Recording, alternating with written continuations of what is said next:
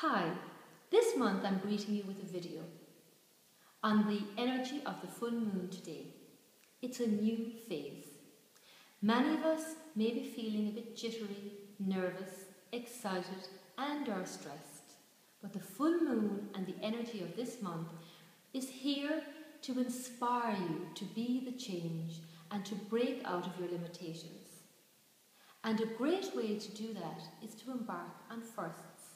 I'm a big fan of firsts. September is considered for some as a month to embark on something new, taking that first step. For kids, it's starting school for the first time or moving up to the next class after the summer holidays. For adults, it tends to be the time to embrace and embark on something new, taking up a new class or course, starting back to a hobby. There is a great sense of renewal and excitement about trying and learning something new.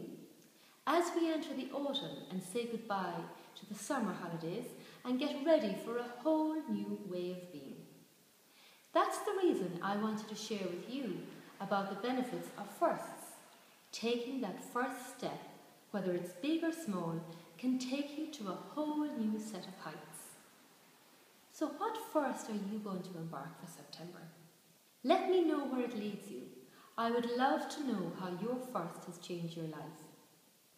Why not consider joining me on the first ever integrated colour therapy course in Brussels? After announcing this course last month, I received numerous requests to know more and why commit to 2 full weeks over October and November.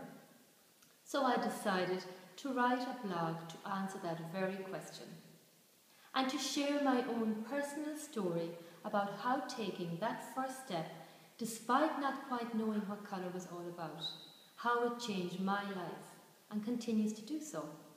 So just in case you were thinking the same and want to take a first in your life by following this colour course, be sure to read the blog enclosed in this month's newsletter.